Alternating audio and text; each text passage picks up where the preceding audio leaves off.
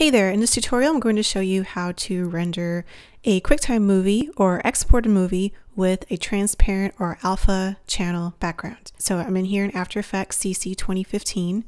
Right now I have a timeline open with a lower third animation. I'm going to extend this work area so I get the whole thing. There we go. So I'm going to make sure the work area is set and also make sure that we have a transparent background. And to just check that really quickly, if you can go to the toggle transparency grid button here at the bottom of the comp viewer, if you click on that, you'll see this gray and white checkerboard shows you what is transparent, and you can see that our text is not transparent. The green bars are a little bit transparent, and that's okay. We want that look. So this is good to go.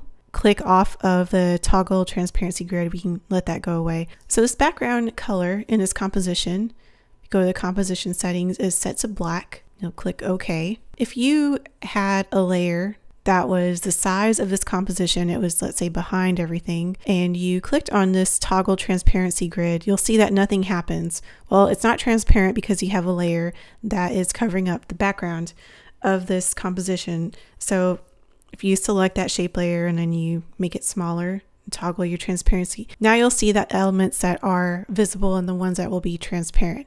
So if you're having trouble with this, just make sure that you don't have anything in the background. So now you're ready to render. Go to the composition menu and select Add to Render Queue. And in the render queue, we'll want to make sure that our best settings are selected.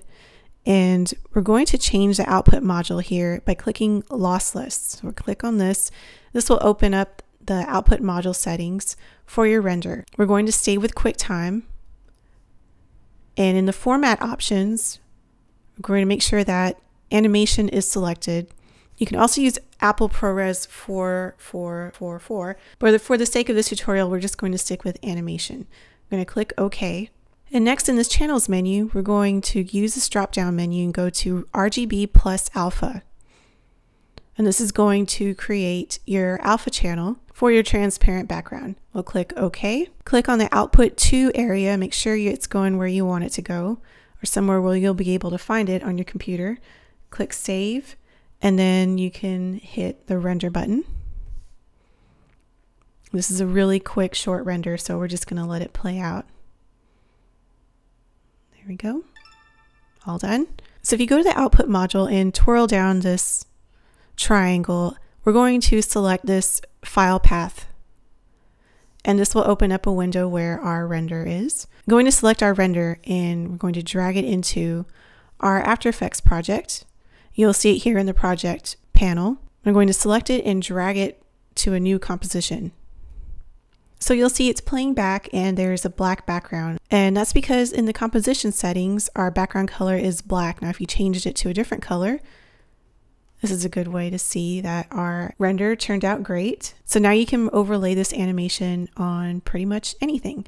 And you can also import it into Premiere or any of your editing software that you prefer. So as a bonus, I'm going to show you how you can actually save everything that we just did for your future renders.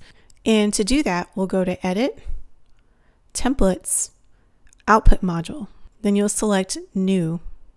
And the output module settings menu will show up. We have QuickTime selected, animations already selected. Now let's change the channels to RGB+Alpha and click OK. And I'm going to name this Render with Alpha Channel, and then click OK. Let's say we want to render this again. We'll go back to the render comp, go to Composition, Add to Render Queue. Now when you go to the render queue, in the output module area you'll select this triangle and you should be able to find your preset, Render with Alpha Channel. Just select that and you're all set to go. Now this lower third animation that you saw in this tutorial is part of a free pack of lower thirds that you can download at FluxVFX.com for free. Thanks a lot for watching.